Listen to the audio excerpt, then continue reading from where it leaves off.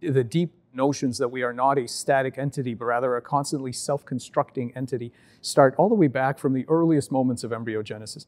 To give you an example, if you take a flat blastodisc, in that case of a duck, take a little needle, and you make scratches in that blastoderm. And so when you do this, you basically separate that initial blastoderm into islands.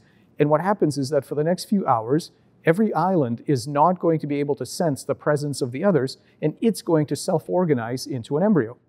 And eventually they'll heal up and you'll get a single blastoderm. But by then what you've got is a collection of conjoined twins. And it might be 2, and it might be 3, and it might be half a dozen.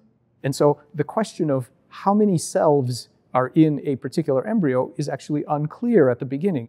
You don't know that because what it is this kind of ocean of potentiality. We're a dynamic process right from the beginning.